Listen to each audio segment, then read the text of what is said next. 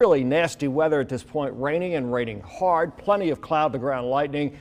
So far, no major severe weather reported. We do still have a tornado warning in effect for a portion of Sumter County, but indications are the National Weather Service is going to let that expire here shortly and most likely will not be extended into Greene County. In the middle here, right up the I-65 corridor and to the east, we have some showers, maybe a bit of lightning and thunder with these too. We've been watching all day for the possibility of supercell thunderstorms that would develop ahead of the line. So far, these are not getting very tall, so far no real severe risk with these, but they will cause some rain, especially over the eastern half of Shelby County, much of Chilton County, and it's headed northeast up into eastern Jefferson County. And look at all that lightning out west. It is a nasty afternoon in Fayette, up to Guin, down to the southwest as well, right on the Pickens-Tuscaloosa County line. It's pouring down rain, poor visibility, and plenty of cloud to ground lightning. Nasty stuff again. No active warnings with that except up in the Tennessee Valley, but nonetheless making for some terrible traveling conditions as well as just nasty stuff outdoors. There's all the lightning and thunder, plenty of that well back into the state of Mississippi, and that's still moving eastward.